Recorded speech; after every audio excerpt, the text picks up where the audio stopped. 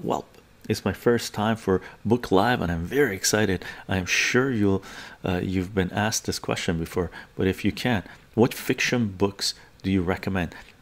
Science fiction.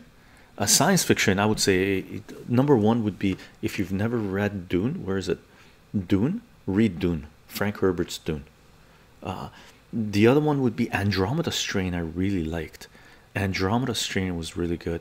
Fantasy book, The Magician by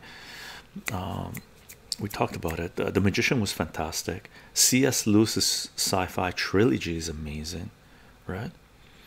Peaky Blinder, salutations, greetings, Chito. Knowledge is power. Knowledge is power. Mr. Chang, I heard Israel Lobby by John Mearsheimer is really good. Fiction. Did he say fiction or non-fiction? What fiction book? Fiction book. Oh, sure. You read Andromeda Strain, loved it. Yeah, me too. That was one of the, I really like, just love the Andromeda Strain book, and the movie I really loved as well.